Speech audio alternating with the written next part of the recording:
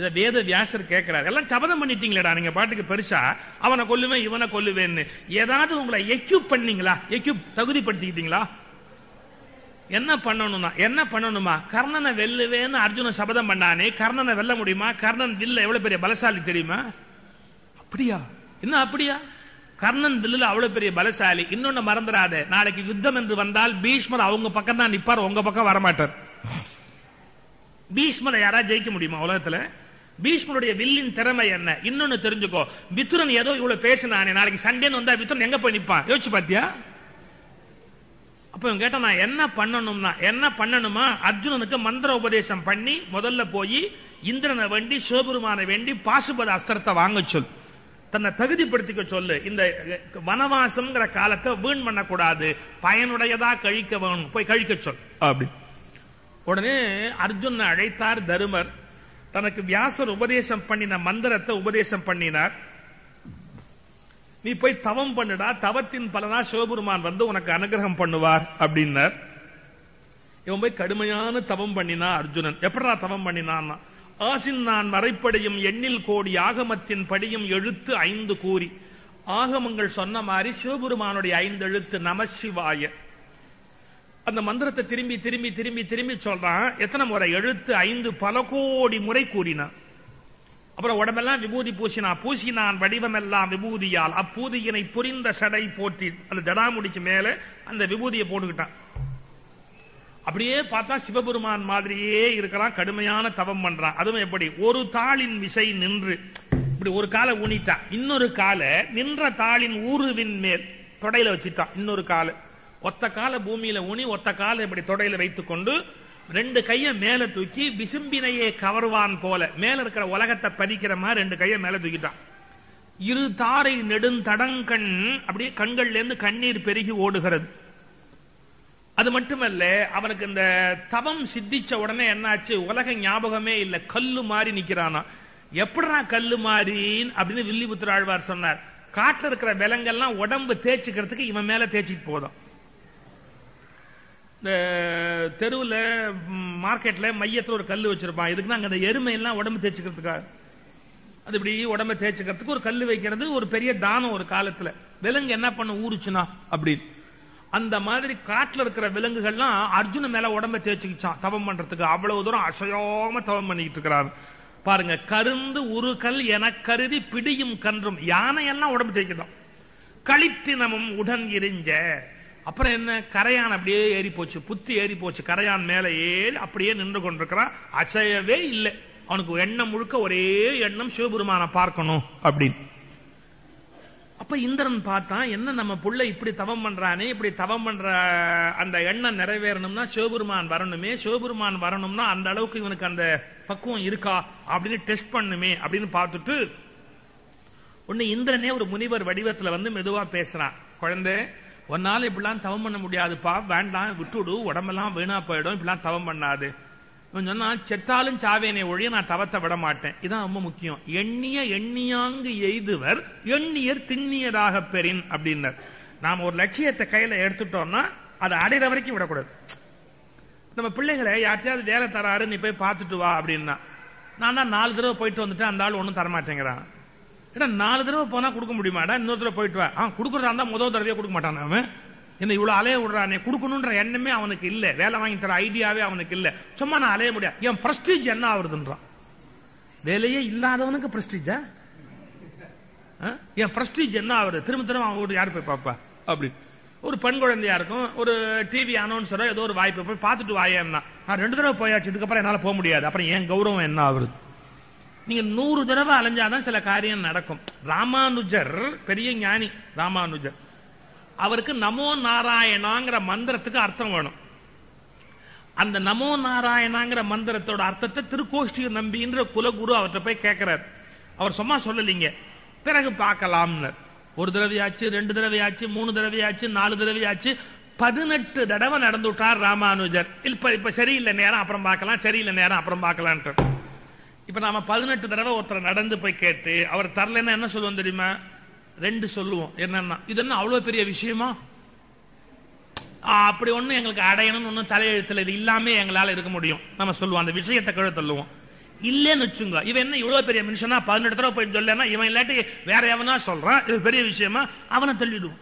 நமக்கு தெரிஞ்சு 18 தடவை நடந்து ஒருத்தர் சொல்லலைன்னா அந்த மனுஷனை கீழே தள்ளுவோம், இல்ல விஷயத்தை கீழே தள்ளுவோம். ராமானுஜர் என்ன பண்ணா தெரியுமா? பட்னி கிடந்து சாவறதுன்னு முடிவு பண்ணிட்டார்.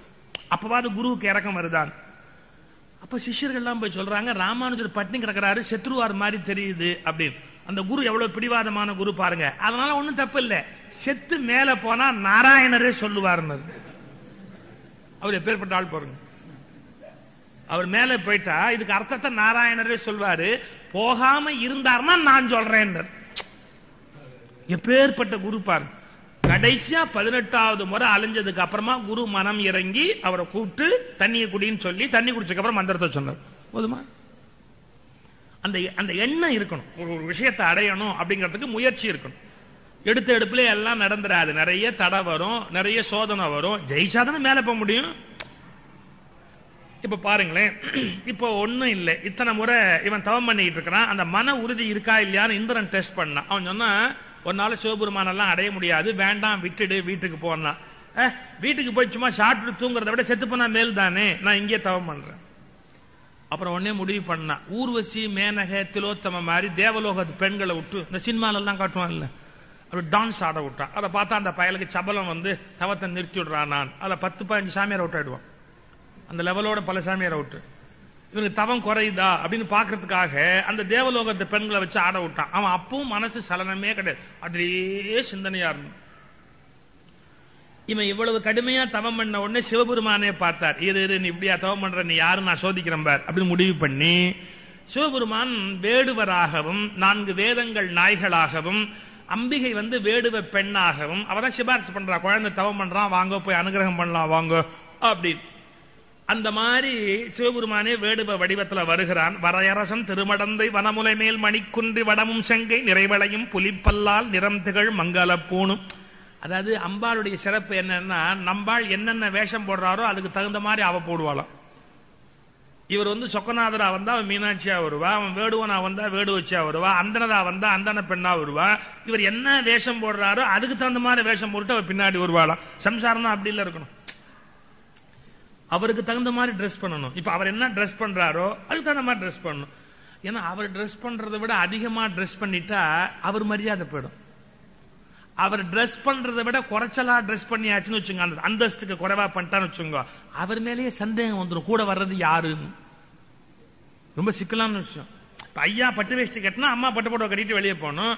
ஐயா ஒரு 4 மணி வேஷ்டி சாதாரணமா வந்தான்னு வச்சுங்க, அப்ப அம்மா பட்டு புடவை கட்டிட்டு போகக்கூடாது. யாரோட வர்றாங்க அப்படின்ட்டுருவா, பிரச்சனையா போயிடும். இல்ல, அவர் என்ன மாதிரி போறாரோ அதுக்கு தகுந்த மாதிரி வரணுமா. அப்படி அம்பாள் வருவாளாம். சிவபெருமான் என்னென்ன வேஷம் போடுறாரோ அதுக்கு தகுந்த மாதிரி வேஷம் போட்டு பின்னாடி வருவாளாம். எப்படி புலிப்பல் தாலி வேடு வச்சு அந்த வேடுவ வடிவத்துல பின்னாடியே வருகிறார். அப்படி சிவபெருமான் எப்படி வராருன்னா, ஓர் ஏனும் தனித்தேட ஒளித்தருளும் மூர்த்தி முந்த திருமால் பன்றியாகி தேடிய அந்த சிவபெருமான் இப்ப எதுக்குடா வந்தான்? மூகாசுரன் ஒரு அசுரன் பன்றி வடிவத்தில் இருக்கிறான். அவன் அர்ஜுன கொல்றதுக்கு டைம் பார்த்துக்கிட்டே இருக்கிறான். இவன் கடுமையான தவத்தில் இருக்கிறான், மேல பாஞ்சு இந்த பயலை கொன்னுடணும் அப்படின்னு ரெடியா இருக்கிறான். யாரு? மூகாசுரன். அவன் எங்கெங்க போறான்னு ஃபாலோ பண்ணிட்டு சிவபெருமான் வராராம். இது என்ன கதைன்னா, பன்றியாக திருமால் தேடி அருளிய சிவபெருமான் இந்த பன்றியை தேடிக்கொண்டு இப்போ வராராம். பாருங்க, ஏன் இது பாஞ்சிடக்கூடாது, அர்ஜுன மேல பாஞ்சிடக்கூடாதுன்னு அப்படியே தேடிக்கொண்டே வருகிறார். கடைசியா மூகாசுரன் சரியா பாய போறான் அர்ஜுனன் மேல. அப்ப தன்னை அறியாம அர்ஜுனன் தவம் கலைந்து முழித்தான், பன்றியை பார்த்துட்டான். நம்ம யோசிப்பதெல்லாம் நடக்குமா அப்படின்னு. நடக்கும். எப்படின்னா, பஸ் ஸ்டாண்ட்ல நாம நின்றுகிட்டு இருக்கிற போது கூட நமக்கு பின்னாலே இருந்து யாராவது நம்மளை கவனிக்கிறாங்க அப்படின்னா பளீர் நம்ம திரும்பி பார்ப்போம். அவங்க நம்மளை கூப்பிட வேண்டாம், தொட்டு கூப்பிட வேண்டாம், ஆனா பின்னாலே இருந்து நம்மளையே பார்த்துக்கிட்டு இருந்தா நம்மளை அறியாமையே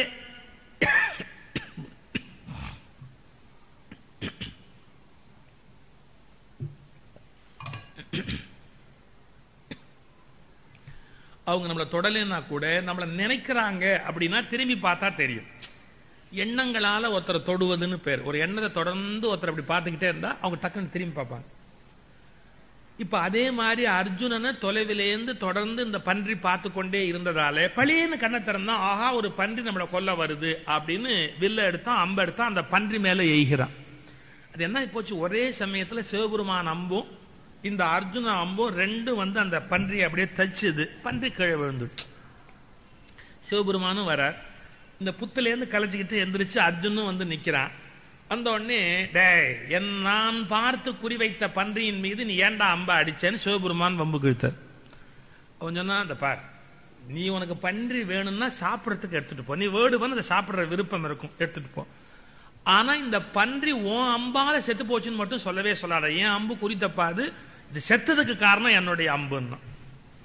அது அப்புறமா முடிவு பண்ணலாம், அது உன் அம்புல செத்துதா ஏன் அம்புல செத்துதா, அப்புறம் வம்புல செத்துதா அம்புல செத்துதான்னு அப்புறமா பார்ப்போம். இப்ப முதல்ல என்னன்னா, நான் குறிப்பாத்த பண்ணிய நீ எப்படி அடிக்கலாம், எனக்கு எப்படி தெரியும் நீ அந்த பன்றியை குறிப்பாக்குறேங்கிறது எனக்கு எப்படி தெரியும், நீ வில்லுல பெரிய கெட்டிக்காரன் அப்படின்னாங்க, அப்புறம் நான் பன்றியை குறிப்பாக்குறேங்கிறது உனக்கு தெரியாதா? ஐயா நான் பன்றியத்தான் கவனிச்சேன் ஒழிய பன்றி மேல நீ குறிப்பாக்குறது எனக்கு எங்கேன்னு தெரிய முடியும், தெரியறதுக்கு வாய்ப்பு இல்லை. அதான் நானும் பன்றியை அடிச்சேன், நீயும் அடிச்ச, ஆனா என்ன நீ பன்றியை அடிச்ச, என் அம்புல அதுக்கு உயிர் போச்சுன்னு. அந்த வில் வீரன்கிற அகந்த, நான் அடிச்சதால தான் உயிர் போச்ச ஒழிய நீ அடிச்சது எக்கு தப்பா அது மேல வேணா பட்டிருக்கும். அவனுக்கு என்ன திமிரு பாருங்க, நம்மளை தவிர வேற யாரும் அம்புல கரெக்டா குறிப்பாத்து அடிக்க முடியாதுன்ற திமிரு அர்ஜுனனுக்கு. நீ என்ன குறைச்சா பேசுற, உன என்ன பண்றான் பார். சிவபெருமான் அம்பு விடுறார் அர்ஜுனன் மேல. அர்ஜுனன் உடனே நம்ம வில்ல வளைச்சான், சிவபெருமான் மேல அம்பு விட ஆரம்பிச்சான். ரெண்டு பேரும் ஒரு விளையாட்ட சண்டை. கொஞ்ச நேரம் சண்டை போட்ட போது என்ன பண்ணினா, வேணும்னு அர்ஜுனனுக்கு இது வரைக்கும் ஆகாத ஒரு தோல்வி என்னன்னா, யாரும் இது வரைக்கும் அர்ஜுன ஜெயிச்சதே இல்லை, ஆனா சிவபெருமான் அவனை ஜெயிக்க ஆரம்பிச்சுட்டார். அவனுக்கு எரிச்சலாகி போச்சு, என்னடா நம்மள ஒரு பேர் ஜெயிக்க மாட்டான் ஜெயிக்கிறான்னு, இனி அம்பெல்லாம் விட்டா கட்டுப்படி ஆகாதுன்னு வில்ல எடுத்து பட்டு நடிச்சுட்டான். எப்பவுமே தோல்வி வர வர சட்டத்துக்கு விரோதமா எல்லா காரியமும் பண்ணுவான். ஃபுட்பால் மேட்ச் ஆடிக்கிட்டே இருப்பான், ஜெயிக்கிற வரைக்கும் ஒழுங்கா ஆடுவான், தோக்க ஆரம்பிச்சா பால் அடிக்க மாட்டான், ஆள் அடிப்பான். ஏய் பால் கிடைச்சா பால் அடி, ஆள் கிடைச்சா ஆள் அடி, ஏன் ஜெயிக்கிறோமோ இல்லையா நாலு பேர் மண்டையவாது பழுத்துட்டு போலாம் வா அப்படி. இது வந்து ஹியூமன் டெண்டன்சி. இவனுக்கு ஜெயிக்க முடியல, வில்ல தூக்கினா பட்டு அடிச்சுட்டான், சிவபெருமான ஓங்கி அடிச்சுட்டான். அந்த சிவபெருமான் மேல அடிபட்ட போது விண்ணில் உரை வானவரில் யார் அடிபடாதவர், எல்லாருக்கும் அடிபட்டு தான். அப்ப அந்த நேரத்துல ஏன் அவன் அண்ட சராசரத்துக்கு நாயகன், எண்ணில் பல யோனியிலும் யார் அடிபடாதன, தாயின் கர்ப்பத்தில இருந்து ஒரு குழந்தைக்கு கூட அடிபட்டுதான். எல்லா உயிர்களுக்குள்ளேயும் அந்த இறைவன் இருப்பதனாலே அந்த அடி எல்லா உயிர்கள் மேலேயும். அர்ஜுனன் பார்த்தா, அவன் அடிச்சா நமக்கு வலிக்குது அப்படின்னு. அப்ப சிவபெருமான் அந்த இடத்தை விட்டு மறைகிறார். ஓ இவர் சிவபெருமான்ங்கிற உண்மை தெரிந்து அவருடைய புகழ பாடுகிறான். ஆடினன் கழித்தனன் அயர்ந்து நின்றனன் ஓடினன் குதித்தனன் உருகி மாழ்கினன் பாடினன் பறித்தனன் பவளமேனியை நாடினன் நடுங்கினன் நயந்த சிந்தையான் ஆதியே அண்டமும் அனைத்துமாய் ஒளிர் ஜோதியே கொன்றையம் தொங்கன் மௌலியாய். சிவபெருமான் புகழை எல்லாம் சொல்லி அர்ஜுனன் பாடுகிறான். இங்க நான் ஒரு குறிப்பு மட்டும் சொல்லும், அர்ஜுனன் சிவனை புகழ்வதா எழுதி இருக்கிறாரே வில்லிபுத்தூர் ஆழ்வார், அவர் வெரி ஸ்ட்ராங் வைஷ்ணவேட், ரொம்ப ஸ்ட்ராங் வைஷ்ணவர். நான் அதுதான் சொல்ல வரேன்.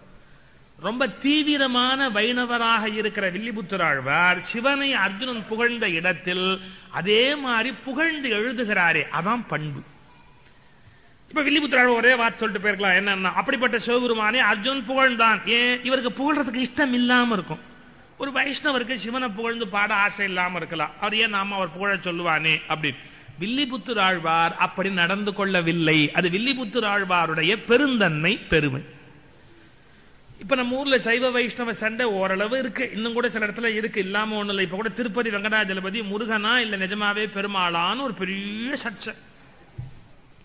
அதே மாதிரி அழகர் மலையில வந்து பெருமாள் கோயிலா அது முருகன் கோயிலா அப்படின்னு ஒரு பெரிய சர்ச்சை. நம்ம நீதிபதிகளும் ரொம்ப கெட்டிக்காரங்க, ஜட்ஜ்மெண்ட் கொடுத்துட்டா அது ஏதாவது ஆயிடுமா பிரச்சனைன்னு அந்த ஜட்ஜ்மெண்ட்டையும் அவங்க ஒரு மாதிரி எவ்வளவு ஓட்ட முடியுமோ ஓடிக்கிட்டே இருக்கிறாங்க. எங்க போய் இந்த பிரச்சனையை முடிக்கிறது? உங்களுக்கு மதம்ங்கிற என்னைக்கும் பிரச்சனை தான்.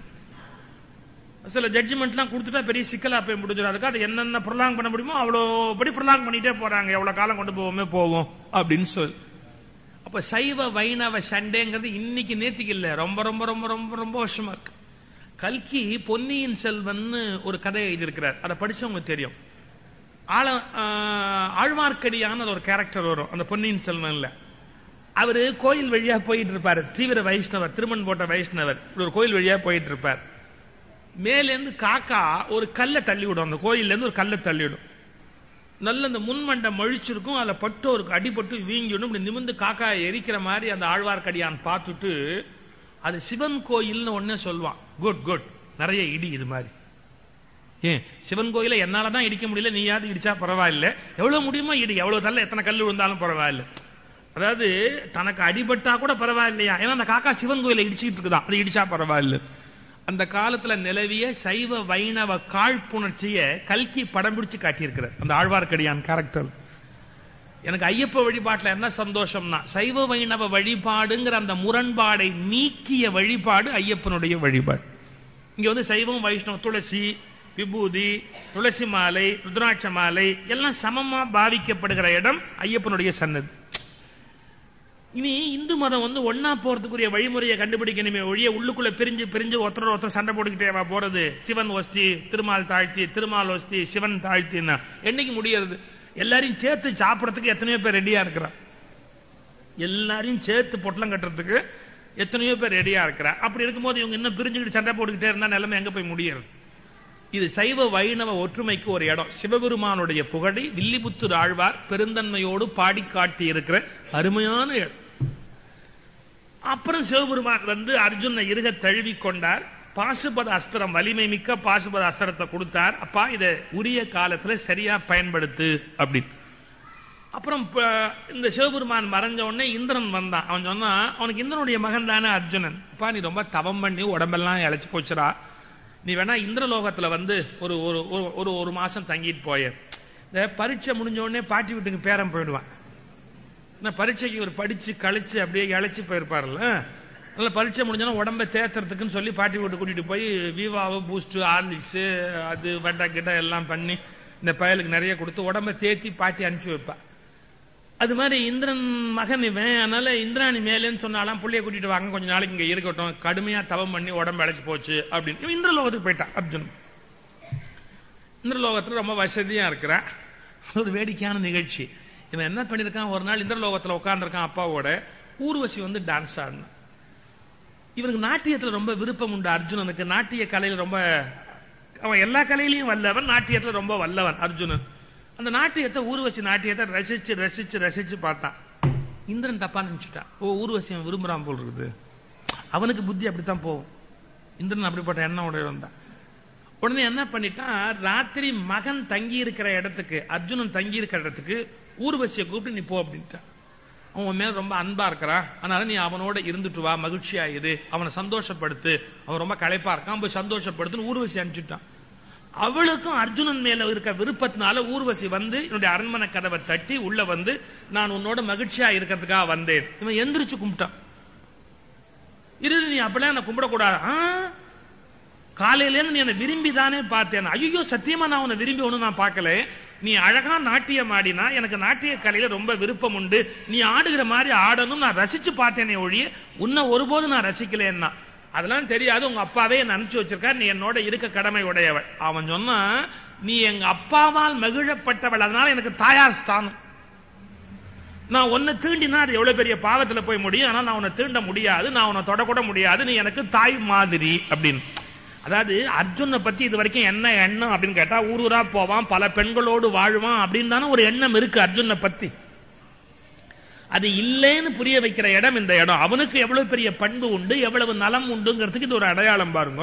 அவன் சொல்றான், நீ எங்க அப்பாவால் அணையப்பட்டவள், தாயாருடைய ஸ்தானம், நான் உன்னை தொட முடியாது, அதனால நீ எனக்கு தாய் மாறினா. அவளுக்கு கோவம் வந்துருச்சு. அவ சொன்னா, நீ ஒரு ஆண்மகன் மாதிரியா பேசுற, ஒரு பேடி மாதிரி இல்ல நீ பேசுற, நீ எப்ப என்ன தொடமாட்டேன்னு சொல்லிட்டியோ, ஒரு பேடி போல் நடந்து கொண்டதால் நீ பேடியாக ஆக கடவுது அப்படின்னு ஊர்வசி சாபம் கொடுத்துட்டு அந்த இடத்த விட்டு போயிட்ட. இப்ப இந்திரன் நல்லது நினைச்சு அது கெட்டதா முடிஞ்சு போச்சு. அர்ஜுனன் உன்னதமான ஆண்மகன், அவனுடைய ஆண்மை நீங்கி அவன் பேடியா இருக்கிறதா எவ்வளவு கொடூரமான பனிஷ்மெண்ட் அவனுக்கு. மறுநாள் காலையில இந்திரனுக்கு விஷயம் தெரிஞ்சது. அட்டாடாடாடா, நாம என்னமோ நினைக்க என்னமோ தப்பா போச்சேன்னு மகனை கூப்பிட்டுட்டு, சரி ஊர்வசி சாபம் கொடுத்தா கூட அதை முழுமையா என்னால அழிக்க முடியாது, நான் அதை வரமா மாத்தி தரேன்னா. எப்படி, நீ 12 ஆண்டு வனவாசம் முடிஞ்சு ஓராண்டு அஞ்ஞான வாசனம் மறைந்து வாழணும் இல்லையா, அப்ப பேடியா இருந்துக்கோ.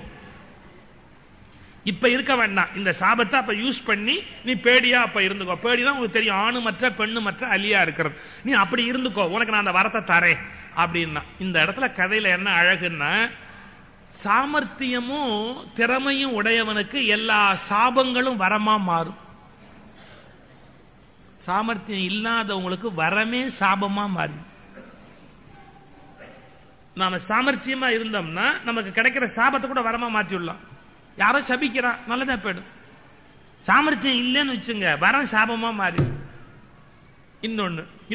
இன்னொரு ஸ்கூல் ஆஃப் தாட், இன்னொரு கோட்பாடு, அதையும் சொல்லிடுறேன். என்னன்னா, நீங்க எதையுமே நல்லதுன்னு நினைச்சா நல்லது, கெட்டதுன்னு நினைச்சா கெட்டது.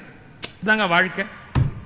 எது நடந்தாலும் நல்லதுக்கு தான் அப்படின்னு நினைக்க ஆரம்பிச்சீங்களா, வாழ்க்கை எல்லாமே நல்லா இருக்கும்.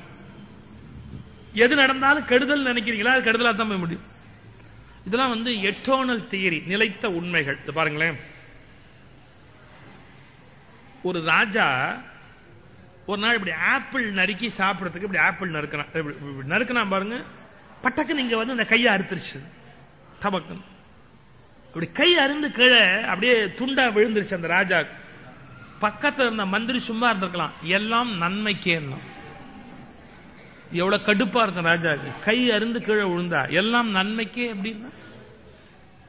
அவன் எரிச்சல் ஆயிட்டான். ஏன்னா என் கை அருந்து கீழே விழுந்தா நன்மைக்கே நான் சொல்றேன், உன்னை பிடிச்சி உள்ள வைடா அப்படின்னு, ஜெயில வைங்கடான்னு. மந்திரி சொன்னான், இதுவும் நன்மைக்கேன்னு உள்ள போயிட்டான்.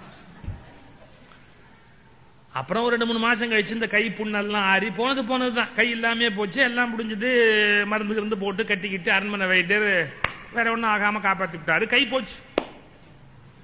ஒரு 6-7 மாசம் கழிச்சு ஒரு நாள் வேட்டைக்கு போனான் ராஜா. காட்டுக்குள்ள போனா, அமாவாசை, பெருசா வேட்டையெல்லாம் நடத்தலான்னு போனா, வழி தெரியாம உள்ள போய் சிக்கிட்டு காட்டுமராணிகிட்ட மாட்டிக்கிட்டான் ராஜா. காட்டுமராணிங்க காளிக்கு பலி கொடுக்கறதுக்கு சாமுத்திரிகா லட்சணத்தோட ஒரு ஆளை தேடிக்கிட்டு இருந்தான். ராஜா இல்லையா, கழுக்கு முழுக்குன்னு இருந்தான். இவன் தாண்டா கரெக்ட், சாமுத்திரிகா லட்சணம், ராஜ லட்சணத்தோட இருக்கிறான். பலி அமாவாசை காளியாத்தா கோயில் கூட்டிட்டு போய் ராத்திரி 12 மணி எல்லாம் மந்திரி இந்தி தண்ணி எல்லாம் தெளிச்சுட்டு அந்த அருவாளை தூக்கி வெட்ட போனா. ராஜா கவலையில எந்திரிச்சு கையை கூப்பிடுறான், வெட்டாதே வெட்டாதே வெட்டாதே. நான் பாருங்க, அந்த வெட்ட போற பூச்சாரி இப்படி பார்த்துட்டு, உன் விரல் எங்கேன்னா, அது வெட்டுப்பட்டு போச்சு அப்படின்னா. சிச்சி, வெட்டுப்பட்ட உயிரை காளிக்கு வெட்டக்கூடாது. ஒரு தடவை வெட்டியாச்சுன்னா அவங்களை வெட்டக்கூடாது. பின்னப்பட்டது அது காளிக்கு ஆகாது, அவுத்து விட்டுக்கூடாது. இவன் என்ன தப்பிச்சுட்டான். அப்பதான் யோசிச்சான், நல்ல வேளை இந்த விரல் இருந்திருந்தா தலையே போயிருக்கும். மந்திரி அன்னைக்கு கரெக்டா சொன்னான், எல்லாம் நன்மைக்கேன்னு சொன்னான். அந்த விரல் இல்லாததால் தான் தலையே தப்பிச்சது. நேரம் அப்படி எப்படி தப்பிச்சு நேரம் அரண்மனைக்கு ரிலீஸ் பண்ணுங்கடா மந்திரி. மந்திரி ரிலீஸ் பண்ணிட்டான். மந்திரி வந்தோடனே கட்டி தழுவி சொன்னா, நீ சொன்ன மாதிரி நடந்து போச்சு பாரு, நான் தப்பிச்சுட்டேன், எல்லாம் நன்மைக்கு நீ சொன்ன, நல்ல வேளை நான் தப்பிச்சுட்டேன். அது சரி, 6 மாசமா உள்ள இருந்தியே, அது என்ன நன்மைக்குன்னு? நீ எல்லாம் நன்மைக்கேன்னு உள்ள போனல, 6 மாசமா உள்ள. அதுக்கு மந்திரி சொன்னா, நீ எப்ப போனாலும் பின்னாடி நான் தானே வருவேன். ஆமா, உன்னை வெட்டலேன்னு விட்டா அவன் என்ன விட்டுருப்பான், நான் கரெக்டா இருக்கிறேன்ல, என்ன வெட்டி இருப்பான். நல்ல வேளை உன் பின்னால வராததால் நான் தப்பிச்சேன். இதெல்லாம் சத்தியமான வாக்கு. நீங்க வாழ்க்கையில எல்லாம் நன்மைக்கேன்னு நினைச்சா எல்லாம் நல்லபடியாவே நடக்கும். எது நடந்தாலும் நல்லதுக்கு தாங்க அப்படிங்கிற ஒரு திங்கிங் அது வந்துட்டா வாழ்க்கையில வேற மாதிரி நமக்கு நன்மைகள் நடக்க ஆரம்பிக்கும். இப்ப பாருங்க, சபிச்சு நீ பேடியாக கடவுதுன்னு சாபம் கொடுத்தா அதுவும் நன்மைக்கு ஆயிற்றான். என்ன நன்மைக்கு? பின்னாளில் ஒழிந்து வாழ்வதற்குரிய ஒரு வரமாக மாறிவிட்டது. இதெல்லாம் நடந்து முடிகிற போது திருதராஷ்டிரன் மீண்டும் வருத்தப்படுறான், என் பிள்ளைகளை காப்பாற்றுறதுக்கு ஏதாவது வழி இல்லையா அப்படி இப்படின்னு. அது அந்த பக்கம். இங்க மறுபடியும் காட்டுக்குள்ள இவர்கள்லாம் பொழுது போகல, தருமன் பீமன் எல்லாம் உரையாடி கொண்டிருக்கிறார்கள். நிறைய முனிவர்கள்லாம் ஆறுதல் சொன்னார்கள். இது ஒரு அருமையான இடம் மகாபாரதத்துல. என்ன ஆறுதல் சொன்னார்கள்? தருமங்கிட்ட சொல்றாங்க, நல மகாராஜா கதை சொன்னாங்க. இதெல்லாம் நிறைய கதை வரும் பாரதத்துல, உபகதைகள் எக்கச்சக்கமா வரும். அதாவது நீதி சொல்றதுக்காக. அப்புறம் இப்ப தருமனுக்கு ஆறுதல் சொல்லணும்னா இது மாதிரி வீணா போன ராஜாவை சொல்லணுமா இல்லையா? நலனும் சூதாட்டத்தால நாட்டை இழந்தவன் நலன். அந்த கதையை சொல்லி அந்த நலனுக்கே நல்ல கதி கிடைச்சிருக்கு அப்படின்னா தருமா உனக்கு என்ன கிடைக்காமையா போகும் அப்படிலாம் யோசனை சொல்லுகிறார்கள் முனிவர்கள். இது ஒரு ரகசியங்க. நம்ம வாழ்க்கையில கஷ்டப்படுறவங்களுக்கு ஆறுதல் சொல்வது அப்படிங்கிறது முக்கியம். அதை விட முக்கியம், தெரிஞ்சவன் தான் ஆறுதல் சொல்லணும். இந்த விவரம் தெரியாதவன் ஆறுதல் சொல்ல போனான்னு வச்சுங்க, பிரச்சனை வேற மாதிரி போயிடும். சில பேர் ஆறுதல் சொல்றேன்னு பிரச்சனையை பெருசாக்கிட்டு வந்துடும், தெரியுமா உங்களுக்கு?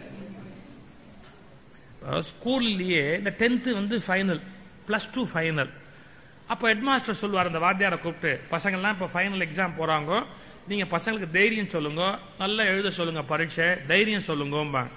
அந்த வாத்தியார் சும்மா இல்லாம அங்கிருந்து போய், மாணவர்களே இது உங்கள் வாழ்வா சாவா என்ற போராட்டம். நீங்கள் இப்போது கொஞ்சம் கவனக்குறைவாக இருந்தால் கதை முடிந்தது. நீங்கள் 10 ஆண்டு படித்ததும் இப்போது பாழாய் போகிற காலம்.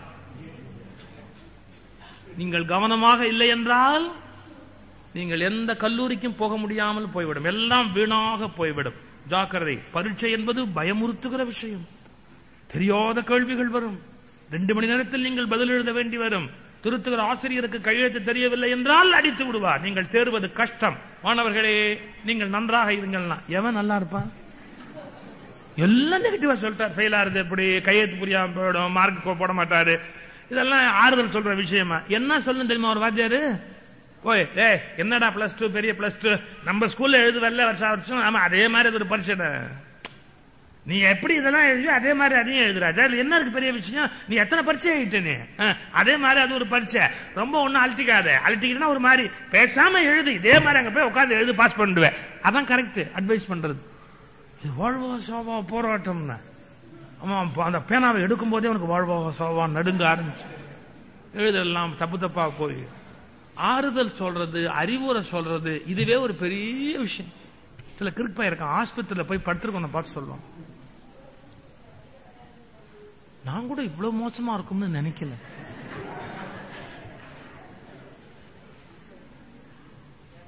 ஏதோ நல்லா இருப்பேன்னு நினைச்சு வந்து பார்த்தேன்.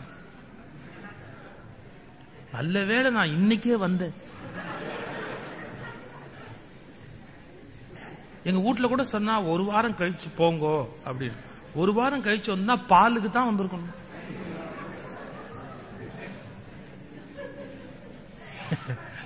ஆறுதலா அவன் ஒண்ணு எப்படி கேட்பான், அப்ப நான் தேர மாட்டேங்கிறியா? எனக்கு தெரிஞ்சு இந்த மாதிரி தேர்னதே இல்லப்பா யாரும். இந்த லெவல் வந்து அவங்க யாரும் தேர்னதா வரலாறு கிடையாது எனக்கு தெரியும்.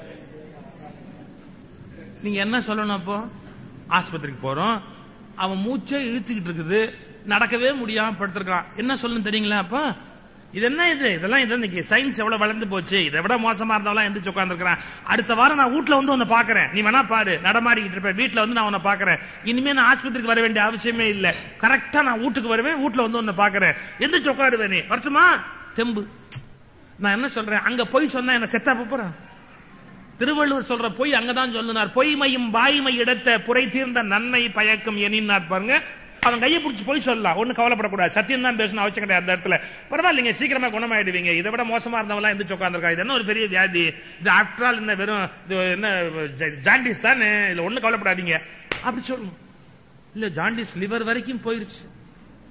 லிவர் போச்சுன்னா எல்லாம் போச்சுன்னு தான் அர்த்தம். அப்புறம் ஒன்னும் தேரவே முடியாது. என்னமோ எனக்கு கிடைச்சா அவனை பார்க்கணும்னு இருந்தது, பார்த்துட்டேன், கையை பிடிச்சு ஏதோ கடைசியா உன்னை பார்க்கணும்னு இருந்தது, பார்த்துட்டேன், இனிமே எங்க முடியும் போட்டுமா அப்படின்னா அவனுக்கு முன்னாடி இவன் போயிடுவான். ஆறுதல் சொல்வது ஒரு பெரிய கலை. முனிவர்கள் வந்து என்ன சொல்றாங்க தெரியுமா? நளனுடைய கதையை சொல்லி, நளன் இதை விட மோசமா இருந்தான்ப்பா, அவனே பெரிய ஆள் ஆயிட்டான், நீ என்ன கவலைப்படுற? ஒன்னும் கவலைப்படாது. இப்படி எல்லாம் நிறைய அறிவுரைகள் எல்லாம் சொல்லி எத்தனையோ முனிவர்கள். நாரத மகரிஷி வருகிறார். அவர் சொல்றார், தீர்த்த யாத்திரை போனா நல்லதுப்பா, பல தீர்த்தங்களுக்கு நீங்க போயிட்டு வந்தா பல உண்மை உங்களுக்கு புலப்படும். இப்ப கூட ஐயப்பமார்கள் மலைக்கு யாத்திரை போறாங்களே, என்ன பெருமைன்னா, நீங்க பாருங்க, யாத்திரை போனா 2 நன்மைங்க. உங்களுக்கு உலகம் புரியும், உலகத்துக்கு உங்களை புரியும். நீங்க யாத்திரைன்னு வெளியில போனாதான் உலகம் எப்படிப்பட்டதுங்கிறது உங்களுக்கு தெரியும். அதே மாதிரி உலகத்துக்கும் உங்களை தெரிய ஆரம்பிக்கும், நீங்களும் உலகத்தை புரிஞ்சுக்கிறதுக்கு வாய்ப்பு உண்டு. இப்ப நம்ம பல வெளிநாடுகள் போனாதான் இந்தியா எவ்வளவு கீழா இருக்குங்கிறது தெரியும். இந்த வெளிநாட்டில இருந்து வந்தவங்க நம்ம எல்லாம் வெறுப்பாங்க, ரொம்ப அழுத்திக்கிறாங்க, இவங்க பெரிய அப்படியே அப்படி மன்னிக்கணும். அவங்க வாழுகிற வாழ்க்கை சொர்க்கமான வாழ்க்கை தான், ஒன்னும் சந்தேகமே கிடையாது. ஏன் தண்ணி அவ்வளவு சுத்தமா இருக்கு, காத்து அவ்வளவு சுத்தமா இருக்கு, ரயில்வே ஸ்டேஷன் அவ்வளவு சுத்தமா இருக்கு. ரயில் 7:24 3 செகண்ட்னா 7:24 3வது செகண்ட் பிளாட்பாரத்துக்குள்ள நிக்குது. நீங்க அந்த கதவு எங்க திறக்குன்னு ஒரு கோடு போட்டிருக்கேன், அங்கதான் கரெக்டா கதவு திறக்குது, ஏறி உட்கார முடியுது. அத்தனை இருக்கு. அவன் அப்படி வச்சிருக்கிறான் நாட்டை. அதை பார்த்துட்டு வந்து நம்ம நாடு அப்படி உருப்படணும்னா இவர் வெளிநாடு போயிட்டு வந்தாரோ அதை நம்ம கிட்ட எல்லாம் சொல்லணுமா? அல்டிக்கிறான் பத்தியா? அல்டிக்கல, அவன் அந்த நாடு உருப்படணும்ன்ற ஆசையில சொல்றான். கேட்கணுமா இல்லையா? நீங்க உலகத்துக்கு பல நாடுகள் போயிட்டு வந்தாதான் நாம எவ்வளவு பின்தங்கி இருக்கிறோம் அப்படிங்கிற விஷயமே தெரிய ஆரம்பிக்கும்.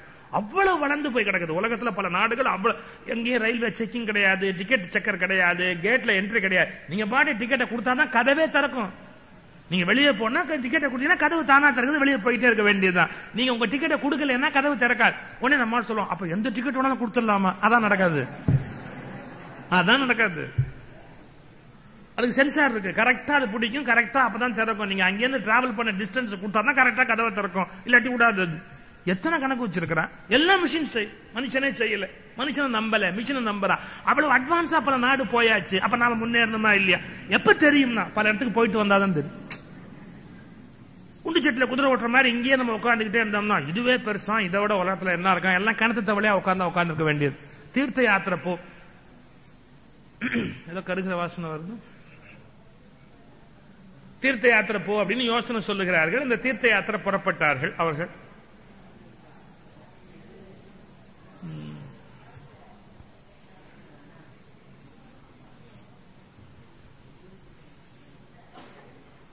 முதல்ல கந்தமாதனம் அப்படிங்கிற இடத்துக்கு போகிறார்கள். லோமச்சர் அப்படிங்கிற ஒரு பெரிய முனிவருடைய அறிவுரையை கேட்டுக்கொண்டு இமயமலையில அவங்க பிரயாணம் பண்ணினார்கள். கந்தமாதனம் அப்படிங்கிற இடத்துக்கு போனார்கள்.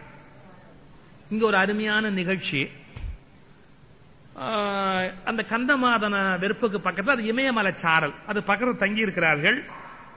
ஒரு நல்ல அழகான மலர் ஒண்ணு, சௌகந்திக மலர் அப்படின்னு பேர். அது இப்படி பறந்து ஒரு முறை இப்படி வந்து விழுந்தது. அந்த கையில் இப்படி எடுத்தா திரௌபதி. அந்த பூவை இப்படி பார்த்துட்டு பக்கத்துல பீமன் இருந்தான்.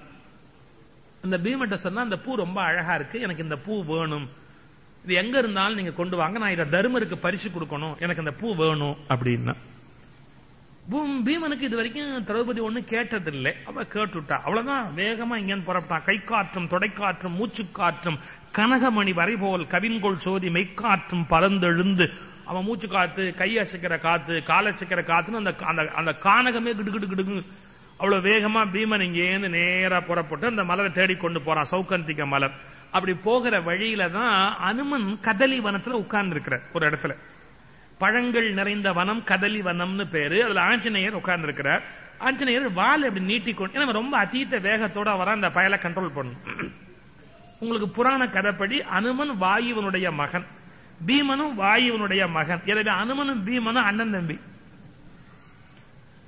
இந்த தம்பி இப்படி வரானே அப்படின்னு வாழை நீட்டி கொண்டு அனுமார் உட்கார்ந்து இருக்கார். இவன் ரொம்ப வேகமா வந்தான். அந்த வாழை பார்த்த உடனே தாண்டக்கூடாதுன்னு ஒரு வினாடி தங்கினான். பெரியவங்க காலெல்லாம் நீட்டி கொண்டு இருந்தா தாண்டக்கூடாது. ஏன் பசங்க சொல்லுங்க ஏன் தாண்டக்கூடாது? இப்ப தலையவே குதிச்சுட்டு போதுங்க. இங்க சில விஷயங்கள் இருக்கு. எப்படின்னா பெரியவங்க தலைமையில கை வைக்க கூடாது. குழந்தைங்க நம்மளை விட வயசுல இல்ல பூஜையில பெரியவங்க யாரோ அவங்க சிரசுல போய் கை வச்சா நம்ம பவர் இழுத்துடும், அவங்க இழுத்துருவாங்க, நம்ம வீக்கா போயிடுவோம். இதெல்லாம் ஒரு சின்ன சயின்ஸ், அது ஒரு வேற ஒரு கணக்கு. அதனால நம்மளோட பெரியவங்க உட்கார்ந்து இருந்தாங்கன்னா அவங்க தாண்டிட்டு போக கூடாது. தாண்டினோம்னா நம்மளுடைய பவர் டிஸ்சார்ஜ் ஆயிடும், பவர் குறைஞ்சு போயிடும். பெரியவங்க உட்கார்ந்து இருந்தா விலகி போகணும், இல்ல வழி கேட்டுட்டு போகணும். இதான் மரியாதை. அதுக்காக பீமன் இப்படி நின்னுட்டு அந்த குரங்க பார்த்தான். அவனுக்கு அது அனுமன்னு தெரியாது. முதல்ல ஆரம்பிச்சான், கிழக்குரங்கே குரங்கே ஏ கிழக்குரங்கே. அனுமன் இப்படி அந்த ஜான கண்ணால இப்படி பாக்குற மாதிரி என்ன இன்னும் வாழை வழியில நீட்டிட்டு இருக்கிற, வாழை சுருட்டி வை. எங்க அனுமார் இலங்கைக்கு போயிட்டு வந்ததுல இருந்து எல்லா குரங்கும் தன்னை அனுமார்னு நினைச்சுக்கிச்சு. எங்க அனுமார் இலங்கைக்கு போயிட்டு வந்ததுல இருந்து எல்லா குரங்கும் அனுமார்னு நினைச்சுக்கிச்சு அப்படின்னு. அப்போ அனுமார் சொன்னாரு, என்ன நீ எப்படி கூப்பிட்ட? குரங்கே, கிழக்குரங்கே. கிழக்குரங்கேன்னு கூப்பிடுறல்ல, அப்ப நான் கிழவன்னு தெரிஞ்சு போச்சு இல்ல? ஆமா, என்னாலதான் வாழை அசைக்க முடியல. நான் என்ன பண்ணுவேன்? எதையும் கை காலை அசைக்க முடியாம கிழமை உட்கார்ந்துருக்கேன். நீ தான் அசைச்சுட்டு போயேன். இது என்ன ஒரு பெரிய காரியமா? உன் வாழை அசைக்கிறது ஒரு பெரிய காரியமா அப்படின்னு ரொம்ப அலட்சியமா அந்த வாழை அசைக்கலான்னு பார்த்தான். ஒரு இம்மி அசைக்க முடியல. சரண்டர் ஆயிட்டான். நீ யாரு? உண்மையை சொல்லு. நீ யாரு? என்னாலேயே அசைக்க முடியலன்னா நீ யாரு? உண்மையை சொல் அப்படின்னு. அப்பதான் அனுமார் சொன்னார், நான் தான்ப்பா அந்த அனுமன், ராமனுடைய தூதர். டபால்னு காலில் அண்ணா நீங்களா? எனக்கு தெரியாம போச்சு, நான் மன்னிக்கணும், நான் அவங்களோட தவறுதலா நடந்துகிட்டேன். இல்லப்பா ரொம்ப கோபமா வந்த, ரொம்ப வேகமா வந்த, சாந்தமா போன்னு சொல்றதுக்கு தான் குறுக்க உட்கார்ந்துருந்தேன். பெரியவர்கள்ட்ட மரியாதையா நடந்துக்கோ, உனக்கு நல்லது, என்னைக்கும் நல்லது. எனக்கு நீங்க ஒரே ஒரு வரம் கொடுக்கணும்னு நம்ம கேட்டான். என்ன வரம்? எங்கள் கொடியில நின்று நீங்கள் பெருசா குரல் எழுப்பணும். நாங்க சோர்ந்து போற போதெல்லாம் எங்க கொடியில நின்று கொண்டு பெரிய குரல் நீங்க எழுப்புனீங்கன்னா நாங்க உற்சாகமா சண்டை போடுவோம். எனக்கு அந்த வரம் கொடுக்கணும்னா பீமன். நான் வர்றேன், நல்லா இருப்பேன், கவலைப்படாது. நீ தேடி வந்த மலர் இங்க இருக்கு, இந்த பக்கமா இருக்கு, போய் எடுத்துக்கோ அப்படின்னாரு. ஒரு சின்ன கதை தான். இந்த கதை ஏன் இங்க வச்சாங்க நீங்க கொஞ்சம் யோசிக்கணும். இவ்வளவு பலசாலி பீமன், அனுமன்ட்ட ஒண்ணும் முடியல. சரி, அந்த அனுமன் எப்படி பலசாலியா இருக்கிறான்? கழவனா தானே இருக்கிறான். அனுமன் எப்படி பலசாலி? அப்ப இதுக்குள்ள என்ன இருக்கு இந்த கதையில? ராமாயணத்துல பலசாலி ஆஞ்சநேயன், மகாபாரதத்துல பலசாலி பீமன். அந்த பீமனே அனுமன் கிட்ட தோத்து போயிட்டான்னு கதை வச்சிருக்காங்களே, என்ன கதை இது? இன்னைக்கு ஒரு ரகசியம். நல்ல பலம் ஒருத்தருக்கு இருக்கணும் அப்படின்னு சொன்னா அதுக்கு என்னடா வேணும்னா, இந்த அனுமனும் பீமனும் யாருன்னா காற்றின் புதல்வர்கள், வாயுவின் புத்திரர்கள். என்ன ரகசியம் தெரியுங்களா? நம்ம மூச்சு காத்து ஓடுது இல்லையா, சுவாசம், அது வெளியில போய்கிட்டே இருக்கிறதால தான் நம்ம வீக்கா போய்கிட்டே இருக்கிறோம். அதை நல்லா உள்ளுக்குள்ள சேர்த்து சேர்த்து சேர்த்து சேர்த்து வச்சிருந்தா பயங்கர பலசாலியா இருக்கலாம். இந்த வாயு புத்திரர்கள் ரெண்டு பேரும் பலசாலி. அதாவது வாயு உள்ளுக்குள்ள யார் குவித்து வைத்திருக்கிறார்களோ அவர்கள் பலசாலி, வெளியில் விடுகிறவர்கள் பலம் குறைவானவர்கள். எப்படி சார் தெரியுதுன்னா, நம்ம சகோதரர்கள் தொழிலாளர்கள் சக்கரை மூட்டை 100 கிலோ மூட்டை தூக்குவாங்க. சக்கரை மூட்டை எப்படி தூக்குவாங்க நினைக்கிறீங்க? அப்படியே தம் கட்டி மூச்சு காத்த உள்ள நிறுத்திட்டு அப்படியே தூக்கி தோள் மேல வைப்பாங்க. சக்கரை மூட்டைய மூச்சை அடக்கிக்கிட்டே நடந்து வருவாங்க. வந்து கீழே தள்ளிட்டு அந்த மூட்டையை தள்ளிட்டு பெருசா ஒரு மூச்சு விடுவாங்க. இப்பதான் நீங்க யோசிக்கணும், அந்த 100 கிலோ மூட்டையை யாரு தூக்குனா? அவர் தூக்குனாரா? அவர் தம் கட்டி தூக்குனாருன்னா அவருக்குள்ள இருக்கிற காத்து தூக்குச்சா? தூக்க முடியாத விஷயத்தை என்ன பண்ணுவோம் அப்படின்னு ஒரு பக்கெட் அப்படியே தூக்கிடுவோம். நம்ம மூச்சை அடக்கணும் தூக்கிடலாம், மூச்சை அடக்கலன்னா தூக்க முடியாது. அப்போ ஒரு மனுஷன் எப்ப பலமா இருக்கிறான்? மூச்சு காத்த உள்ள அடக்கிற போது பயங்கர பலசாலியா மாறுறான். உண்மையா இல்லையா? இன்னொன்னு பாருங்க, வாரியார் சொல்வார், மெயின் ரோட்ல லாரி போகுது, லாரியில டன் டன் டன்னா இரும்பு இருக்குது. ஆனா டன் டன்னா இருக்கிற இரும்பு அந்த லாரி தூக்கிட்டு போகுதுன்னு சொன்னா அந்த வீல் சுத்துறதால தான் தூக்கிட்டு போகுது. வீல்ல என்னடா இருக்குன்னா டயர் இருக்கு, டயர் மட்டுமா இருக்கு, டியூப் இருக்கு, டியூப் மட்டுமா இருக்கு, காத்து பஞ்சர் ஆயிட்டா கம்முன்னு லாரி உட்கார்ந்து. அப்ப என்ன போகுது? அந்த அவ்வளவு வெயிட்டையும் தூக்கிக்கிட்டு நகருகிறது எதுன்னா காத்து. அவ்வளவு டன் டன்னா ஏற்றிருக்கான் பாருங்க வெயிட், அத டியூபுக்குள்ள இருக்கிற காத்து தான் கம்ப்ளீட்டா தாங்கிட்டு நகருது. அதனால காற்றுக்கு இருக்கிற பலம் உலகத்துல வேற யாருக்கும் கிடையாது. காற்று தான் பலம் தருவது. அதனால தான் காற்றின் புதல்வர்கள் அனுமனும் பீமனும் பலசாலி என்று ராமாயண மகாபாரதம் சொன்னது. அதுல ஒரு குறிப்பு வச்சான் பாருங்க, பீமனை விட அனுமன் பலசாலின்னா. இத்தனைக்கும் அவன் கிழவன், அனுமன் கிழமை. இவனை விட எங்க வயசு முதிர்ந்தவங்க பலசாலியா இருப்பாங்களா, இளமையானவங்க பலசாலியா இருப்பாங்களா? வயதில் குறைந்த பீமன் பலம் இல்ல, வயதில் முதிர்ந்த அனுமன் பலசாலி வச்சா என்ன விளங்குதா? பீமன் கல்யாணம் ஆகி பொண்டாட்டி பிள்ளையோடு இருக்கிறவன், அனுமன் பிரம்மச்சாரி. எல்லா காலத்திலும் பிரம்மச்சாரிகள் கிரகஸ்தனை விட பலசாலியாக இருப்பார்கள். ஏன்னா அவர்கள் தங்களுடைய ஆற்றலை விரயமாக்குவதே இல்லை. உண்மையான பிரம்மச்சாரிகள் இல்லறத்தாரை விட எப்போதும் பலசாலியாக இருப்பார். ஏன் இப்ப ஐயப்பன் வழிபாட்டுல பிரம்மச்சரிய விரதம் 40 நாள் மண்டல விரதம் இருக்க போது இருக்கணுங்கிற அந்த பிரம்மச்சரியம் அபரிமிதமான சக்தியை கொடுக்கும் ஒரு ஆணுக்கு.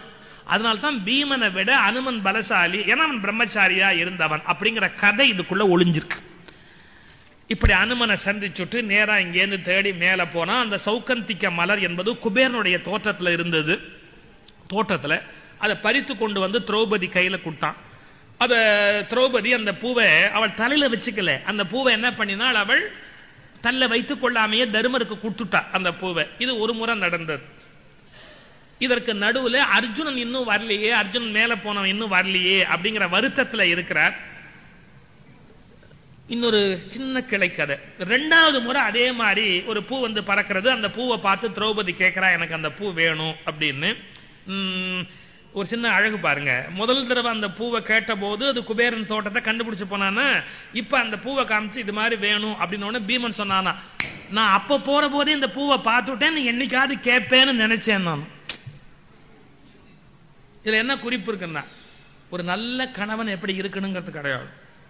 ஒரு துணி கடைக்கு போற போது மனைவி எந்த புடவையை இப்ப வாங்குறா, எதை உத்து உத்து பாக்குறா, அப்படி ரெண்டையும் பார்த்துட்டா அவ அடுத்த முறை போற போது நீ அன்னைக்கே ஆசைப்பட்டல அதை எடுத்துக்கோ அப்படின்னு சொன்னா, அடே நம்ம என்ன ஆசைப்பட்டோம் தெரிஞ்சு வச்சிருக்கிறாரு அப்படின்னு அவங்க மேல ஒரு அன்பு வருமோ.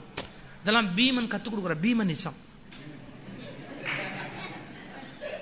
அதாவது மனைவி இப்போ ஒரு பொருள் கேட்கிற போது இன்னொரு பொருளை நீங்க, அது பெண்களுக்கு இயல்பு, நீங்க என்னதான் வாங்கி கொடுத்தாலும் கடைசியா ஒன்னு அப்படி எடுத்து பார்த்துட்டு இதை வாங்க முடியலையா அவங்களால, இவர் வாங்கி கொடுத்துட்டாரா இது. அதான் சில பேர் சொல்லுவாங்க எப்படின்னா, நான் நீங்க நிறைய வாங்கி கொடுக்க நினைக்கிறீங்க, உங்க ரொம்ப செலவு வைக்க முடியாது இல்ல, அதான் அது போதும், வசதி வரும்போது அதை வாங்கிக்கலாம். என்ன அர்த்தம்? உனக்கு வாங்கி கொடுக்க வக்கு இல்லைன்னு அர்த்தம். சில லேடிஸ் ரொம்ப கெட்டிக்காரங்க தெரியுமா உங்களுக்கு. என்ன இந்த தீபாவளி கடைக்கு கூட்டு போனா, ஏங்க ஏங்க இவன் தான் ஏங்கிட்டே தான் இருக்கான், இவன் என்ன என்ன என்ன ஏங்க ஏங்க ஏங்க இது நல்லா இருக்குதா, இது நல்லா இருக்கா, ரெண்டு எடுத்து வச்சுக்குவாங்க, இது நல்லா இருக்கு. அவன் எப்பவுமே அதெல்லாம் பார்க்க மாட்டான், அதுக்கு கீழே ஒண்ணு இருக்கு, அதை எடுத்து.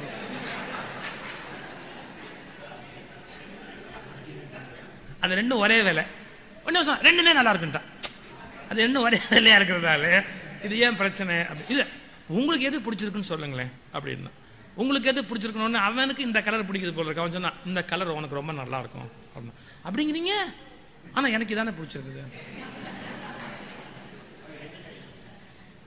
உடனே சொல்லலாம், உன் இஷ்டம், உனக்கு எது பிடிக்குதோ எடுத்துக்குமா. அது எப்படிங்க அப்படி சொல்ல முடியும்? நீங்க எவ்வளவு கஷ்டப்பட்டு சம்பாதிச்சு வாங்கி தரீங்க, அப்ப உங்க பிரியத்துக்கு ஒண்ணு இல்லாம நான் பாட்டுக்கு எப்படி வாங்க முடியும்? இது எனக்கு பிடிச்சிருக்கு,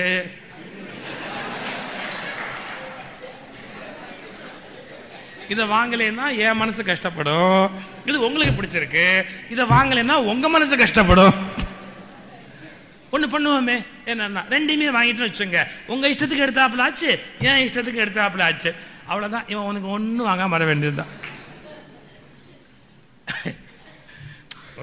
நல்ல கணவனுக்கு என்ன லட்சணம்? சார் ஆம்பளை சம்பாதிக்கிறதே மனைவிக்கு நகை போட்டு புடவை கட்டி ஆனந்தமா மகிழ்ச்சியா வச்சு பார்க்கத்தானே, வேற எதுக்கு சம்பாதிக்கிறாங்க?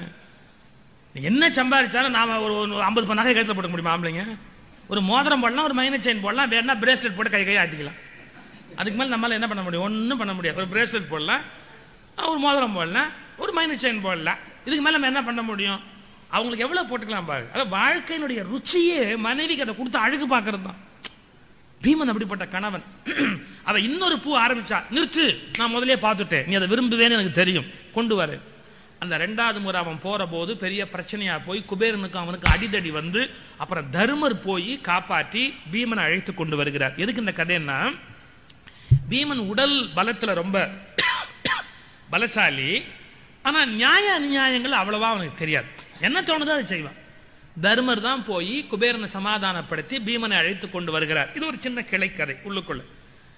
இவர் சொல்றார், நானே கவலையா இருக்கிறேன்டா, அர்ஜுனன் எங்க போனான்னு தெரியல, இன்னும் வரலேன்னு வருத்தப்படுறேன், நீ வேற அப்பப்ப பிரச்சனையை உண்டு பண்ணாதடா, கொஞ்சம் அமைதியா இருடா பீமா அப்படின்னு அர்ஜுனை தேடிக்கொண்டிருக்கிறார்கள். இதுக்கு நடுவுல அர்ஜுன் அங்க வந்து சேருகிறார். அவருடைய தேவலோகத்து அனுபவங்கள்லாம் எப்படி இருந்தது அப்படிங்கறதெல்லாம் அவன் சொல்றான். நிபாத கவசர் அப்படின்னு வெல்ல முடியாதவர்களை அவன் எப்படி வென்றான் என்றெல்லாம் கதவர். இதுக்கு அப்புறம் ஒரு நாள் எல்லாரும் மகிழ்ச்சியாக அந்த காட்டுல இருந்து கொண்டிருக்கிறார்கள். அந்த காட்டுல இருந்து கொண்டிருக்கிற சந்தர்ப்பத்தில் ஒரு நாள் பீமனை காணும், மிஸ்ஸிங்.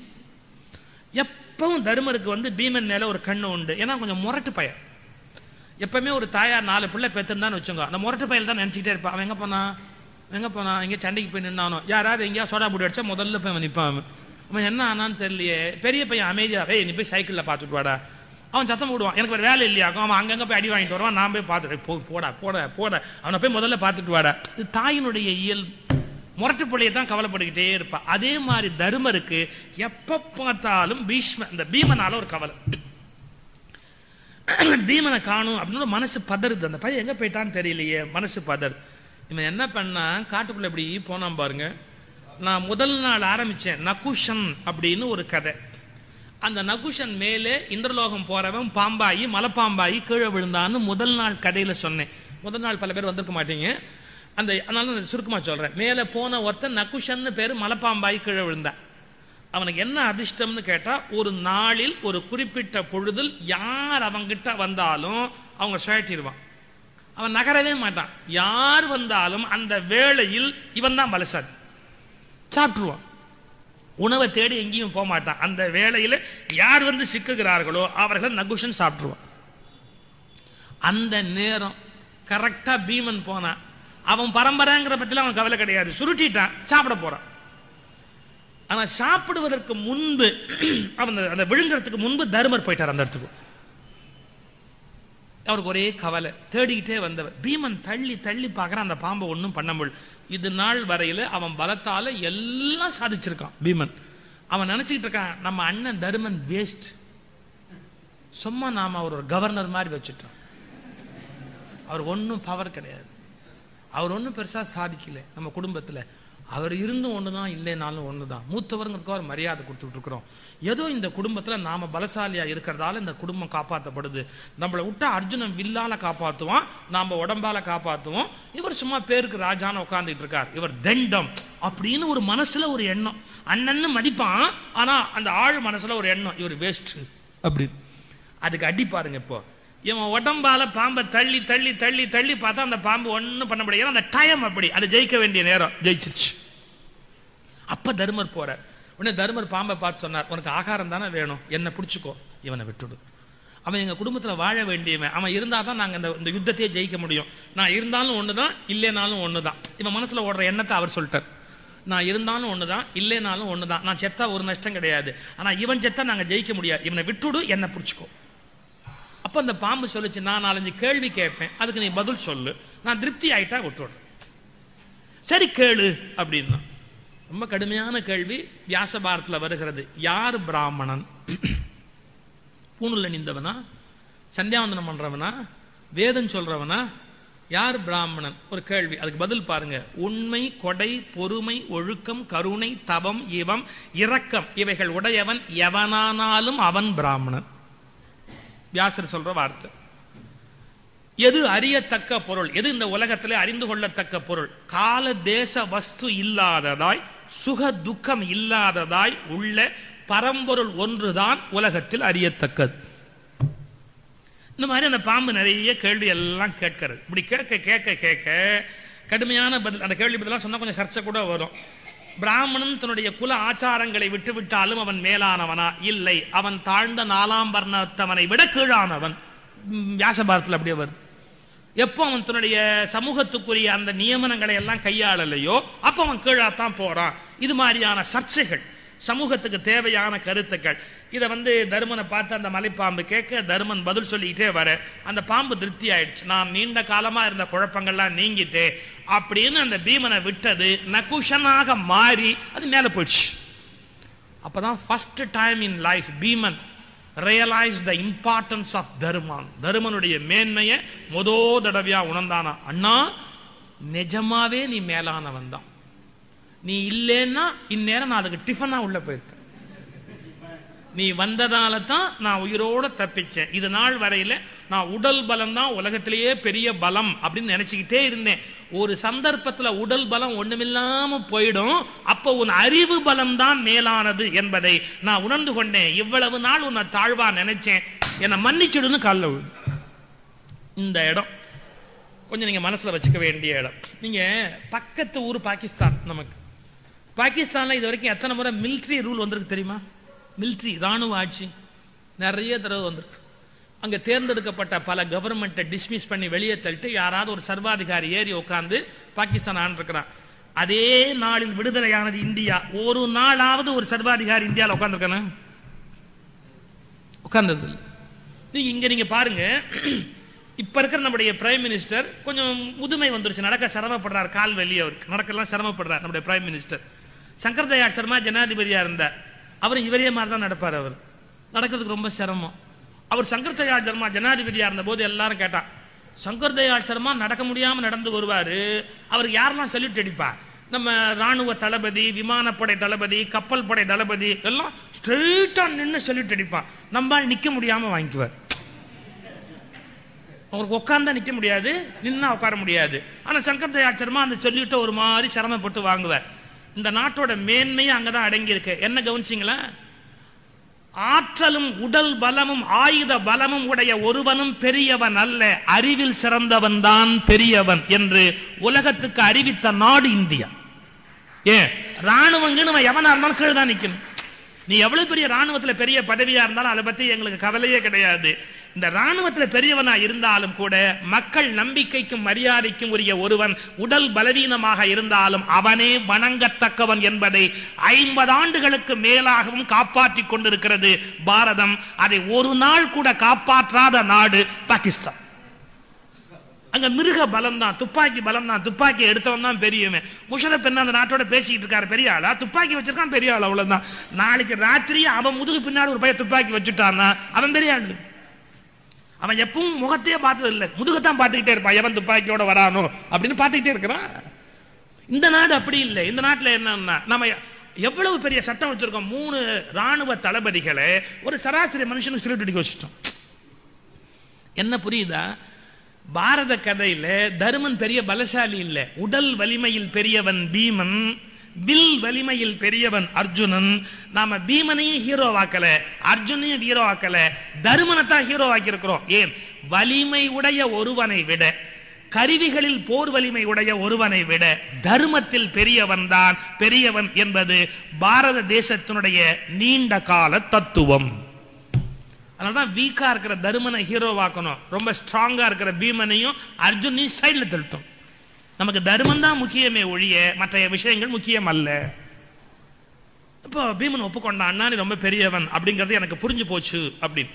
அதன் பிறகு இவர்கள் கானகத்தில் தங்கிக் கொண்டிருக்கிறார்கள். பலவிதமான சோதனைகள் எல்லாம் வருகிறது. அங்க துரியோதனுக்கு பீஷ்மர் அறிவுரை சொன்னார், அப்பா நான் சொல்றதை கேளு, இந்த மாதிரிலாம் பிரச்சனையை பெரிதாக வளர்த்துக் கொள்ளாதே அப்படின்னு. அவன் கேட்கல. அவன் சொன்னா, தர்மர் ஒரு யாகம் நடத்தினாரே ராஜசுயம், அந்த யாகத்தை நான் நடத்தினா என்ன? அப்ப பெரியவங்க எல்லாம் சொன்னாங்க, அந்த யாகம் நீ நடத்தக்கூடாது, அந்த யாகம் நடத்துறவன் உயிரோடு இருக்கிற வரைக்கும் இன்னொருத்த நடத்தக்கூடாது, நீ வேணா அடுத்த யாகம் வைஷ்ணவம்னு பேர், அதை வேணா நடத்து. அந்த யாகத்தை நடத்தினான். அந்த யாகத்துக்கு பல பேர் வந்து துரியோதனுக்கு பரிசெல்லாம் கொடுத்தார். ஒரு திருப்தி, அவன் நம்ம அந்த அளவுக்கு ஒரு யாகம் நடத்தாட்டாலும் அவனுக்கு நிகரா ஒரு யாகம் நடத்திட்டோமே அப்படின்னு. ஒரு நாள் காட்டிலே இவர்கள் பாண்டவர்கள் தங்கி இருக்கிற போது வியாசரே வந்து நீங்க இந்த இடத்துல இருந்து வேற காட்டுக்கு போங்க அப்படிங்கிறார். வெவ்வேறு காமியக வனம், துவைத்த வனம், இப்படி ஒவ்வொன்னா வனம் மாறி மாறி தங்கி கொண்டிருக்கிறார். அதுல ஒரு முக்கியமான ஒரு நிகழ்ச்சி. ஒரு நாள் துர்வாசர் யாருன்னு உங்களுக்கு தெரியும், ரொம்ப கோபம் வரக்கூடிய ஒரு பெரிய துறவி மகரிஷி துர்வாசர். அவரு துரியோதனுடைய அரண்மனைக்கு போனார். துரியோதனுடைய அரண்மனைக்கு போன உடனே அவன் என்ன பண்ணினா, அவரை வரவேற்றான், உட்காந்து வச்சான். துர்வாசருக்கு எப்ப கோபம் வரும்லாம் தெரியாது. அவருக்கு சாப்பாடு போட்டான், பணிவிட பண்ணினான், ரொம்ப சந்தோஷமா உட்கார்ந்து இருந்தார். புறப்பட போற போது துர்வாசர் துரியோதனை பார்த்து ஒரு கேள்வி கேட்டார். டே, என்ன ரொம்ப மகிழ்ச்சியா வச்சுக்கிட்டாடா, ஒரு குறை இல்லாம சந்தோஷமா நான் இருந்துட்டேன், நான் இப்படி இருந்ததே இல்லை, எப்ப போனாலும் எங்கேயாவது கோவப்படுற மாதிரி ஒரு வாய்ப்பு வரும், அப்படி இல்லாதபடி என்ன பார்த்துக்கிட்டேன், நான் உனக்கு ஏதாவது ஒரு நல்லது பண்ணுன்னு நினைக்கிறேன், உனக்கு என்ன வேணும்? என்னமோ கேட்டிருக்கலாம், எவ்வளவோ கேட்டிருக்கலாம். அவன் புத்தி எப்படி போச்சு பாருங்க. இந்த முனிவரை பேக் பண்ணி தருமன்ட்ட அனுப்பணும். அவர் சாப்பாடு போட முடியாத நேரத்தில் இவர் போய் அங்க நிக்கணும். அப்ப சாப்பாடு இல்லேன்னு அவன் சொல்லணும், இவர் அவனை சபிக்கணும். நம்மளால தருமனை ஒழிக்க முடியாது. இந்த முனிவரை ஞாபகமா பேக் பண்ணி அனுப்பிச்சுட்டா கண்டிப்பா தருமனை ஒழிச்சுடலான்னு முடிவு பண்ணி, பிரபு என்னுடைய வீட்டில் நீங்கள் விருந்து உண்டு மகிழ்ந்த மாதிரி எங்க அண்ணன் தருமன் வீட்லயும் போய் விருந்து உண்டு மகிழணும். ஆனா எப்படின்னா, தருமனுடைய மேன்மையை புரிய வைக்கிறதுக்கு ஒரு நல்ல நேரம் பார்த்து போகணும். எப்போ அட்சய பாத்திரத்துல எல்லாருக்கும் சாப்பாடு போட்டு அவனும் சாப்பிட்டுட்டு கவுத்து வச்சிருவான், அப்புறமா போகணும். அப்புறமா பாத்திரத்துல ஒண்ணும் வராது. இவர் பசியில சாபம் கொடுப்பார்ல, அதுக்கு ஏற்பாடு பண்ணி அங்க போகணும். துர்வாசரும் ஒத்துக்கிட்டு போறார். இப்ப நமக்கு ஒரு டவுட் வரும், அவருக்கு ஏன் இந்த புத்தி வந்தது? இவனுக்கு இதே புத்தி, அவருக்கு இந்த எண்ணம் வரலாமான்னு. அவர் என்ன ஐடியால போறாரு, அப்படி போனாலும் தருமன் ஜெயிப்பான்னு உலகத்துக்கு தெரியணும் இல்லையா, தருமனுடைய மேன்மையை காட்டுறதுக்கு ஒரு சந்தர்ப்பம் இல்லையா. கரெக்டா போறேன். அவன் சாப்பிட்டு முடிச்சு திரௌபதி சாப்பிட்டு பாத்திரத்தை கழுவி கமிச்சிட்டா பாருங்க, துர்வாசர் போயிட்டார்.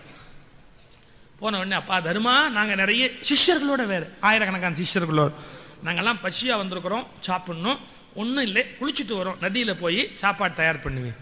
நடுங்கிட்டான் தருமன். திரௌபதியை கேட்டான். அவன் சொன்னா, கழுவி கமிச்சியாச்சு, பாத்திரத்தை ஒண்ணும் பண்ண முடியாது, இனிமே நாளைக்கு தான். பீமனை கூப்பிட்டு கேட்டான், பீமா ஏதாவது பண்ண முடியுமா? ஒன்னே ஒண்ணுதான் பண்ணலாம். என்ன? இவரா வந்திருக்க மாட்டாரு, அவன் தான் அனுப்பிச்சிருப்பான்.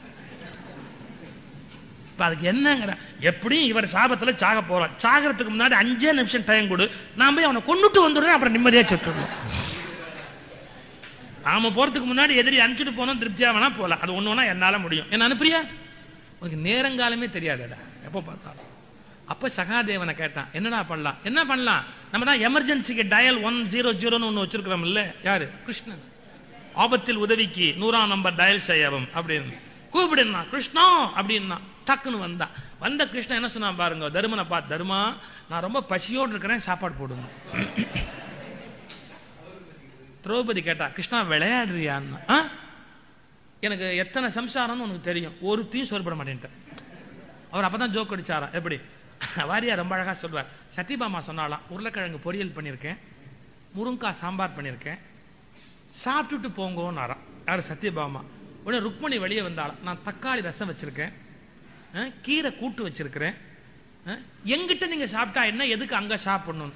அப்பதான் இவர் யோசிச்சாராம், சத்யபாமா வீட்டுக்கு சாப்பிட போனா ருக்மணிக்கு கோவம் வரும், ருக்மணி வீட்டுல சாப்பிட போனா சத்யபாமா கோவம் வரும், வேண்டாம் என் தங்கச்சி கூப்பிடுறா அங்க சாப்பிடுறேன்னு சொல்லிட்டு நான் புறப்பட்டு தப்பிச்சு வந்துட்டேன், பசிக்குது சாப்பாடு போடுனார். என்ன தெரியுதுன்னா, 2 பொண்டாட்டிக்காரனுக்கு சாப்பாடு கிடைக்காதுன்னு தெரியுதுன்னா, 2 வீட்லயும் சாப்பிட்டா பிரச்சனை இல்ல, அதுக்காக டபாச்சி வெளியே வந்துட்டாரா கிருஷ்ணன். வந்துட்டு சொன்னாரா, நான் உன் தங்கச்சி வீட்டுல சாப்பிடலான்னு வந்துட்டேன். கிருஷ்ணா என்ன சோதிக்காதரா, நாங்கெல்லாம் சாப்பிட்டு பாத்திரத்தை கமுத்தி விட்டோம்டா, இப்ப துர்வாசர் வந்து சாப்பிடணுங்கிறார். அப்படியா? அந்த பாத்திரத்தை கொண்டா பாப்போம். கிருஷ்ணா கழுவி கொண்டா. அவ கொண்டு அட்சய பாத்திரத்தை காமிச்சோன்னு கிருஷ்ணன் அப்படியே தேடி தேடி தேடி தேடி பார்த்தாரு. அதுல ஒரே ஒரு இதழ் கீரை, அதுல ஒரு சோத்து பருக்க அப்படி ஒட்டிக்கிட்டு இருக்கு, ஒரே ஒரு இதழும் அதுல அந்த சோத்து பருக்கையும் அப்படி இருக்கு பாருங்க. அதை அப்படியே பார்த்தாராம். அட இது போதுமே அப்படின்னு அந்த கீரையோட அந்த அன்னத்தை எடுத்து வாயில வச்சு அந்த கிருஷ்ணன் அப்படி உறிஞ்சு கொண்டே சொன்னாராம், இந்த அண்ட சராசரத்தை சரீரமாக உடைய நான் திருப்தி அடைவது சத்தியம் என்றால் எல்லா உயிர்களும் திருப்தி அடையட்டும். ஏன்னா இந்த அண்ட சராசரம் அவருக்கு உடம்பு, அவர் தான் ஆத்மா. அப்ப அவர் திருப்தி அடைஞ்ச சத்தியம்னா எல்லாருக்கும் அதே வினாடி அந்த பசி நீங்கி இருக்கணும் சொல்லிட்டு ஒரு உறிஞ்சு நானா. அவ்வளவுதான். துர்வாசருக்கு வயிறு நிரம்பிருச்சு. அவர் நதியில குளிச்சுட்டு இருக்கிறார். அவர் சொன்னார் சிஷ்யல பார்த்து, சாப்பிட முடியும்னு நினைக்கிறேன். ஒரு வாரத்துக்கு சாப்பிட முடியாது. நாம தருமனை வேற சமைச்சு வைக்க சொல்லிட்டோமே, எந்திரிச்சு போனா அவன் என்ன திட்டுவானோ தெரியலையே, இப்ப என்ன பண்றது? யார்? துர்வாசருக்கு கவலை. இது ஒரு அழகு பாருங்க. அவ கழுவி கமுத்தின பாத்திரத்துல ஒரு பருக்கையும் ஒரு கீரையும் இருந்தது. இதுல இருந்து என்னடா தெரியுதுன்னா, மகாராணியாவே அவ வளர்ந்துட்டதாலே 10 பாத்திரம் தேய்க்க தெரியாதுன்னு தெரியுதுன்னு. அதை விட முக்கியமா தகவல் என்ன இருக்குன்னா, இப்பவும் நம்ம வீட்டை சில பேர் ஒரு கீரையோட ஒரு சோத்து பருக்கையோட பாத்திரத்தை கழுவி வைக்கிறாங்களே, ஏன்னா ஒரு ஆபத்து வந்தா உபயோகமா இருக்கட்டும் அப்படின்னு அவங்க அப்படி கழுவி வைக்கிறாங்க. இப்ப கிருஷ்ணன் என்ன பண்ணான், பீமனை கூப்பிட்டான். பீமா சாப்பாடு தயாரா இருக்குன்னு போய் துர்வாசரை கூப்பிடுன்னா. பீமன் கேட்டான், எங்க தயாரா இருக்கு, எங்க நீ போய் கூப்பிடுற அப்படின்னு. பீமன் இங்கே நதிக்கரை வழியா போய், மகரிஷி விருந்து தயார் அப்படின்னு அவர் தண்ணிக்குள்ள ஒளிஞ்சுக்கிட்டாராம். ஏன்னா இந்த சாப்பிட வரமாட்டேன்னு சொன்னா பீமன் என்ன வேணாலும் பண்ணுவான்டா, நாம அனாவசியமா அவனை சமைக்க சொல்லிட்டு வந்திருக்கிறோம் அப்படின்னு எல்லாம் சப்மெரின் மாதிரி தண்ணிக்குள்ளேயே நீந்தி வேற ஊர் பக்கமா வெளியே போயிட்டாங்க. அதாவது வெளியிலேயே வரலையா, தண்ணிக்குள்ளேயே நீந்தி வேற வழியா வெளியில போயிட்டாங்க.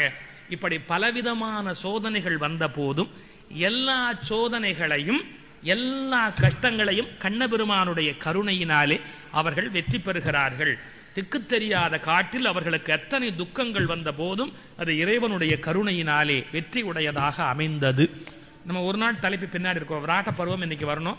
நாளைக்கு பாதியில விராட பருவம் முடிஞ்சு கிருஷ்ணன் தூது ஆரம்பமாயிடும். பாதியா நாளைக்கு அந்த பகுதி 2ம் இணைந்து நாளை பேசப்படும் என்பதாக சொல்லி இன்றைய உரையை இந்த அளவில் நிறைவு செய்கிறோம். ஹரே ராம ராம ராம ஹரே ஹரே, ஹரே கிருஷ்ண கிருஷ்ண கிருஷ்ண ஹரே ஹரே, ஹரே ராம ராம ராம ஹரே ஹரே, ஹரே கிருஷ்ண கிருஷ்ண கிருஷ்ண ஹரே ஹரே.